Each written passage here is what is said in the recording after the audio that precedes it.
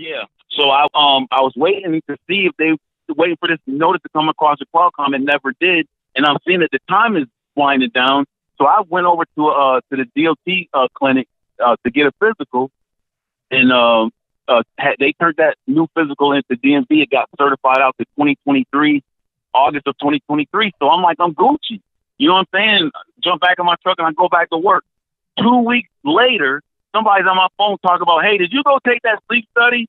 I'm like, you guys never told me when to go or where to go. Or I'm like, I don't know the procedures for this stuff. Nobody talked to me about this stuff. All I know is that somebody said I needed to do it, but I don't know anything. I don't know the procedures. So, bro, I ended up having to pay $650 out of my pocket, man, to the American Sleep Study Medicine place to watch me sleep. Because they didn't set this mess up. Now they want to reimburse me for it because they said that they was supposed to pay for it. But they got me sitting, bro.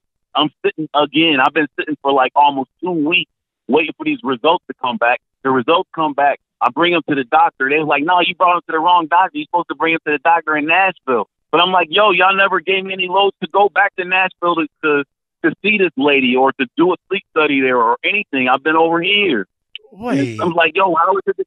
I'm like, how is it that y'all don't know what y'all company policy is? Wait, so after you went and got another DOT physical, and you got your physical for the 2 years, you still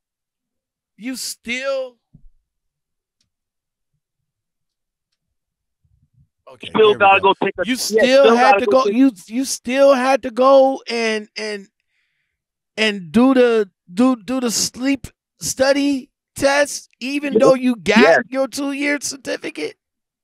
Yes. Even though the other doctor did not detect no type of need to be doing a sleep apnea test or nothing like that, gave me a clean bill of health.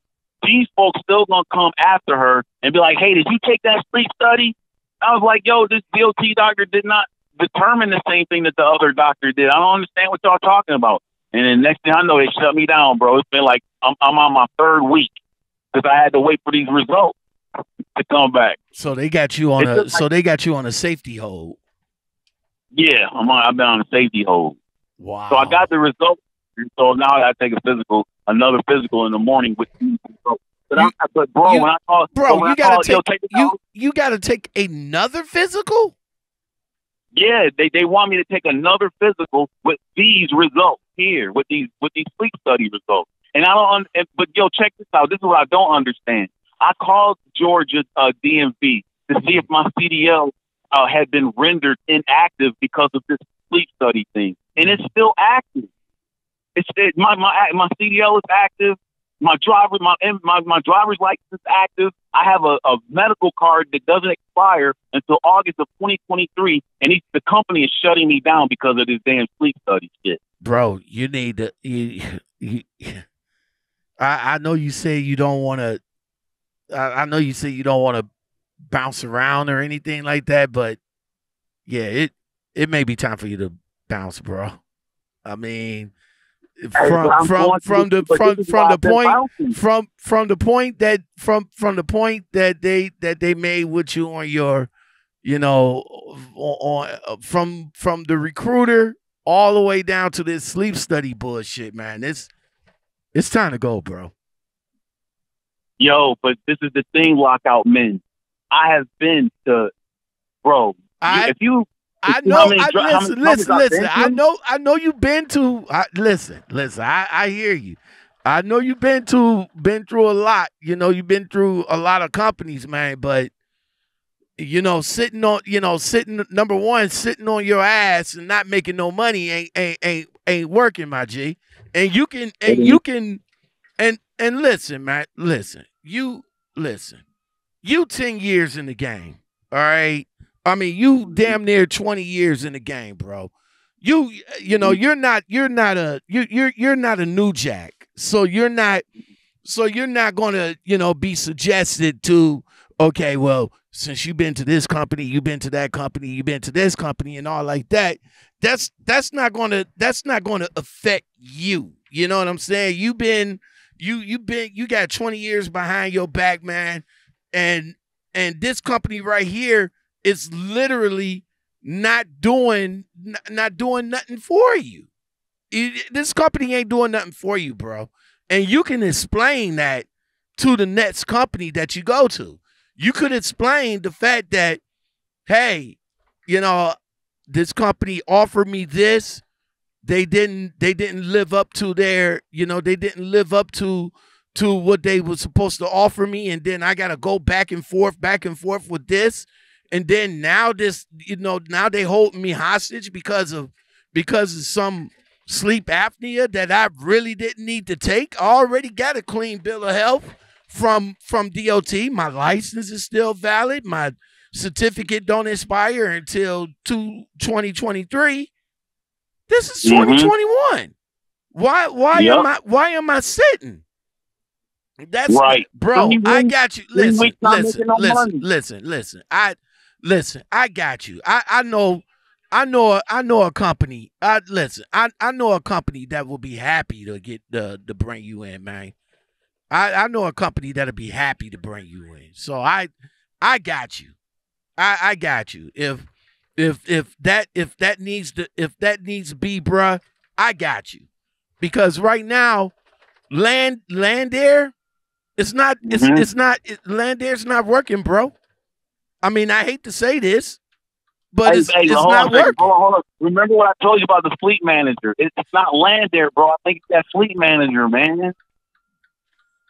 That's who I think it is. Because the dude that you was talking to on your podcast, the other dude that worked there at land air, he had nothing but good things to say about the company, bro. It's a me thing. For some reason, they just homing in on me.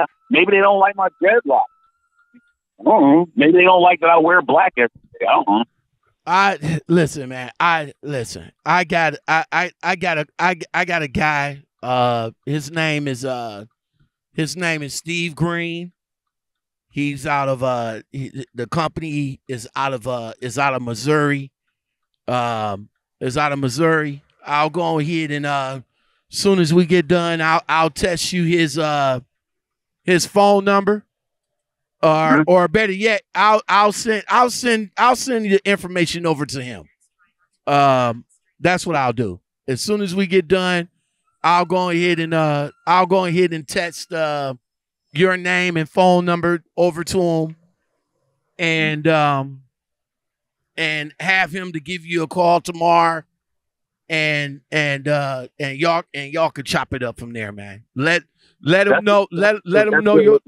Let them know your situation. Just let them know your situation, what's going on with you, and I'm sure he'll be able to do something for you, man. Because right now, this is bullshit. This is bullshit. They got you sitting for damn near 3 weeks. Mm-hmm. They got you sitting for damn near 3 weeks on some bullshit, bro. So spending up the little money that they pay, spending up the little bit of money they don't pay me these past 90 days. Yeah, man. You see what I'm saying? Yeah, man. It's time. It's time to go, bro. It's time to listen. It's time to pack it up. It's time to pack it up and go, bro. Like this at all of these companies, man. I'm just like, yo, when is this mess gonna stop? Well, like I could go to this other company that you recommended me to. How I know they're not gonna be playing games over there too? Nah, trust me, man. Trust me. The guy that I'm gonna hook you up with, he's not for the games, bro. All you got to do is be honest with him, and he'll definitely be honest with you, man. So I'll definitely get that. Soon, like I said, as soon as we get finished talking, man, I'll text everything over to him tonight. And he'll if it's not him, he'll have one of his people. He'll have one of his peoples to reach out to you. All you got to do is just let them know the situation, man, and I'm sure they'll do something. They'll be able to do something for you, man.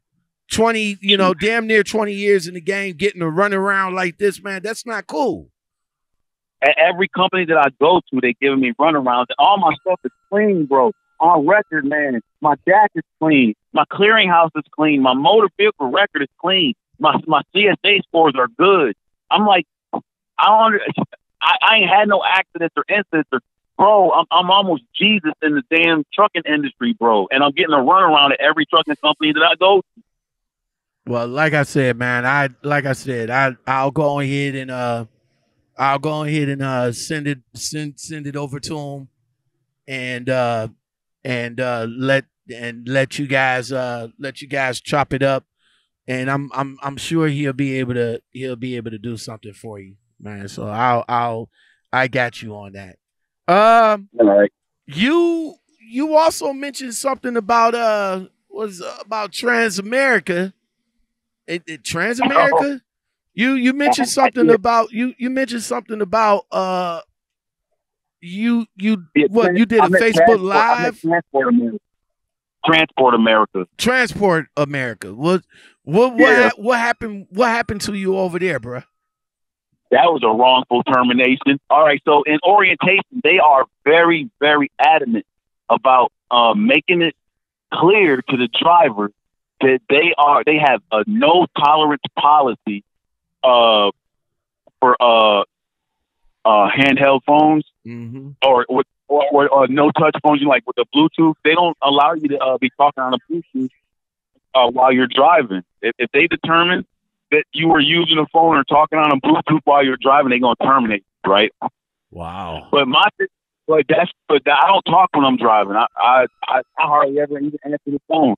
But what I do on my Facebook platform is I'll do safety videos while I'm driving. You know, talking about like proper ways to merge.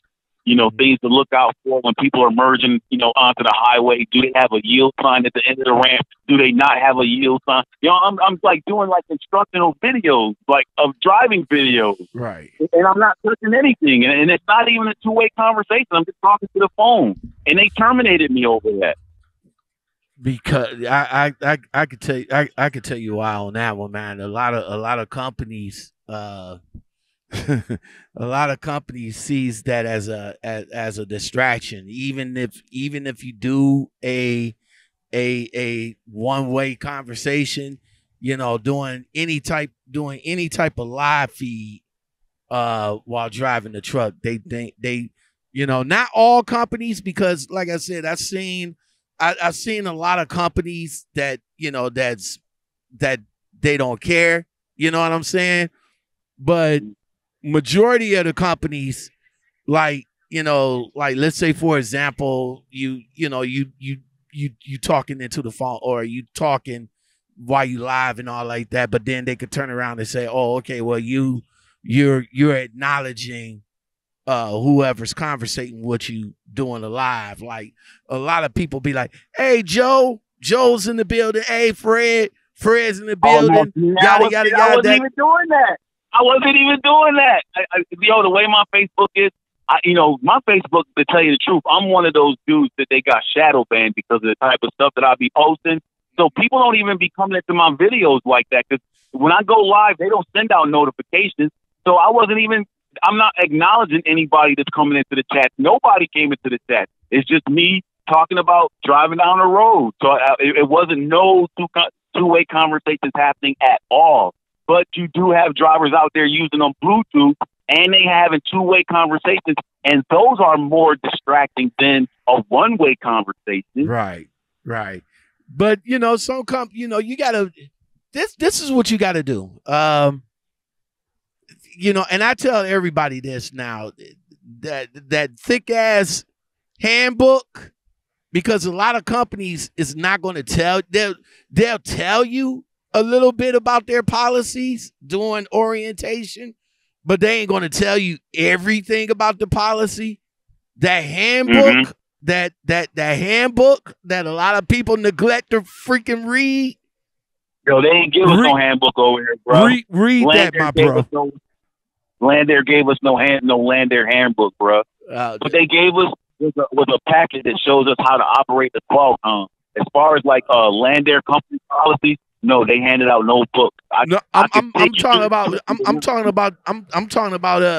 Transco America, Transport America. Transport America. Now you say they were strict about their no phone policy in the in the orientation though? They were very strict about no use of Bluetooth in that orientation. Yes, sir, they were. But they didn't say anything about using a windshield mount, because my phone is mounted on the windshield and it's facing the highway. It has the same view of the highway that I had. How? And they didn't say anything about these. That's why I call it a wrongful termination. How did they find out that was you? How did somebody had your Facebook account or something? No, wasn't nothing like that. I told them because I thought that I was doing something good, by doing the instructional videos, but folks, folks be hating, man. They use it against me and they terminate me. Moses, here's a secret. Here's a secret, and this is the best kept secret that a lawyer ever told me. Don't admit to nothing, bro. Don't tell him nothing. Don't admit to nothing. I didn't think I was breaking no policies, bro. I didn't think I was breaking no policies. That's what I'm trying to tell you. I was like, yo, this is a windshield mount, and I'm not involved in any two-way conversations. That's why I'm calling it a wrongful termination, because I'm like, I didn't violate your policy. Y'all over here talking about Bluetooth and two-way conversations. I'm over here with a windshield mount and a one-way conversation. Listen, let me tell you something, my G. Let me tell you something. Go back in my archives and watch the video ambush. The video ambush. That's when I got terminated from U.S. Express. Mm-hmm. I got terminated for U.S. Express because of the same thing. I did not have it was a one-way conversation. I was making a video. The GoPro was strapped to my wrist. It wasn't in my hand. Wasn't in my hand. Wasn't in, it wasn't a phone or anything. But no, they said that because it was a mobile device, and I even told them, I said, "This is a GoPro." I said, as a matter of fact, I got the camera right outside because the young lady told me I need to leave it, which I shouldn't have never did. I shouldn't have, I'm new to this shit. This is my rookie time at U.S. Express. I'm brand new, fresh out the box, new to this shit. So when the chick told me, yeah, bro, that's the same thing that Transport America did to you. It's the same thing that U.S. Express did to me, man. You didn't feel some type of way? You didn't feel like somebody was just fucking with you because they was hating on you? I've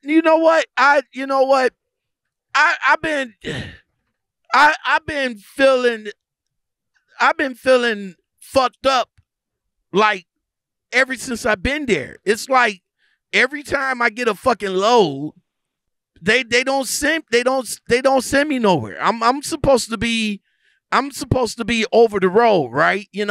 Over the road, over the road. Tell me why the fuck I was up in the Northeast like majority of the fucking time, bro. I mean, it's like I get a load, I get lucky, and I get a load that'll take me down to Laredo, Texas. All right, cool. Mm-hmm. That's some miles right there. That's about 1,600 miles, straight shot, no problem. Get down to Laredo, Texas, get another load that'll take me right back up in the fucking Northeast. And then when I get up there, it's always like, oh, well, we want you to run the TS loads. The TS is Tractor Supply over there over there in Maryland. I forgot the city, but I cannot fucking stand that place, man. That motherfucking pilot right there on the fucking corner is like a motherfucking it's so damn small that you'll be fucking lucky to fucking find a parking spot there during the day, because from the morning to fucking night, that motherfucker is packed because of motherfuckers waiting for motherfucking loads over at the fucking Tractor Supply. So that's right. I'm over here like, oh, okay, no problem. I could get you. I'll get you another load to take you out. I promise. Nah, broken promises, all that shit. And every time I get a load from Tractor Supply, it takes me further and further up north. Like, I get like motherfucking Tractor Supplies that's in the motherfucking cut, bro.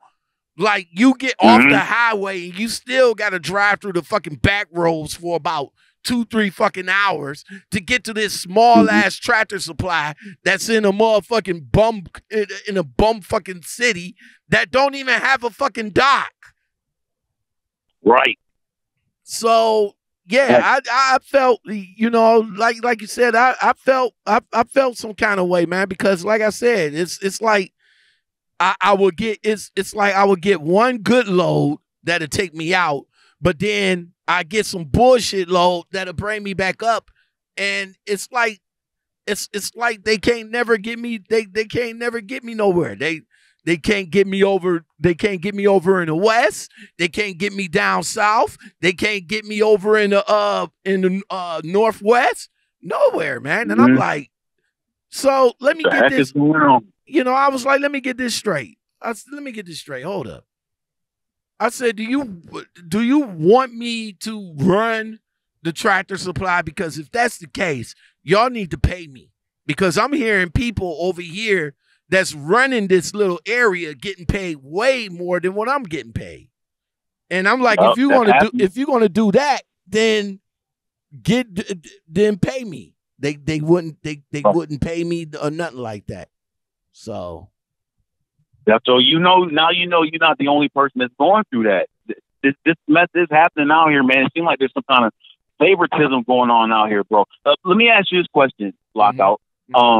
A driver with 17 years experience working at a company, how much you think that driver should be making each week, bringing home? Oh shit, 17 years. We talked. I talked about that some time ago, man. If you like 10, 15, going on down 20 years in the game, you should be at least $1 or more. That's what I think. But a lot of bringing home how much a week? How much a week though? How much a week? What at a dollar a mile? Shit, at least about two to 225. That's what I'm saying. At least that's what I'm saying. And that's what that's for somebody that got 17 years going on 20. And that's just my opinion. I got finished talking. I got finished talking to James, a 45-year driver. That was working for Smith. I believe it was Smith. Working for Smith, and he was only at 50 cents a mile, bro. That's crazy. Yeah. Because that's what I was upset when I found out that Trucking Nails was getting 50 cents from Warner. I was way upset. I was like, yo, you really only have 6 months experience. They paying you the same rate of the same cents per mile that Covenant was paying me. And they was giving her more miles. That's why you gotta that's why you gotta do your that's why you gotta do your research, bro. That's why you got to do your research in the game, and that's what I took. Because at Covenant, I had a trainer at Covenant, so you know what I'm saying. I didn't know any other companies to take her. That's what I'm saying. And some of these companies, like I said, there's companies that, I don't know. They right now they claim that they're in the driver shortage. They hurting for drivers and yada yada yada, and they changing their pay and all like that. Like I said, the guy who I'm going to hook you up with, got pretty good pay and all like that. And you probably could probably negotiate maybe a couple of cents more because of your 17-year experience. So, but yeah, man, that's crazy. You know, crazy. Well, you know, huh? Let me run this last thing by you too, though. And all of these years that I've been driving, I had never seen a check that was over $1,000, bro. And I'm running all 48 states. Now I'm over here at Landair. I only run from Atlanta to Birmingham and back, and I'm bringing home $1,000 a week. Explain that. How is it I'm driving all 48 states these 17 years, and I'm not seeing no $1,000 paychecks, no checks over $1,000. But I get over here to Landair, you know, with my hazardous material endorsement. I'm just running from Atlanta to Birmingham and back, and I'm making $1,000 a week. And I'm not even working that long. I start at 7 o'clock in the morning, and I'll probably be done by 1 o'clock in the afternoon. Explain that. I make more money and I work less. That's why I'm not so quick to leave. I feel like they know that I found the sweet spot. They just don't want me to have it. Mm. Well, like I said, just if it's still good, like I said, I'll still have him to reach out to you and have you guys to chop it up, because you probably might be able to bring home more and still work less, because the company, you know, like I said, they're based out of Missouri, but they do a lot, you know, they focus on a lot of regional routes. So, you know, being that you in the Southeast, you know, from Georgia, you probably could get something that'll run from, you know, Missouri down to Florida and back up again, and still, you know, and still be home on the weekend. Right, but fam, do you think making that move right before winter into Missouri areas, you think that's really the right move to make right now, right before winter coming? Like I said, right now, I'm in the Southeast. I mean, like I said, I mean, like I said, when you chop it up with them, you know, you can set the area where you want to run, you know, and you know, see if it's feasible. Like I said, it's all about doing your research. I can only open the door. You the one that has to walk into it. You know what I'm saying? Yeah. So, yeah, man, I feel you. So as soon as I give them that information and open that door from you, everything from you walking into the door is all on you. So, you know, you let them know, you know, how many years you drove, what you're looking for, how much money that you want to make or can make, and see if they can, you know, accommodate that. You know what I'm saying? And Steve is a man of his word. You know, Steve is, you know, out of everybody I talk to, you know, with companies and all like that, Steve is a man of his word. If he says that you're going to do something, or that he's going to do something for you, he's a man of his word that he's going to get it done. So, so, you know, so like I said, I'll go ahead and pass that on to him tonight. And then hopefully he'll have somebody to reach out to you tomorrow, and then y'all can go from there. And then it'll be up to you whether or not you want to go, you know, the orientation and see what they got going, or you want to stay with Landair and still try to give them a shot. Yeah.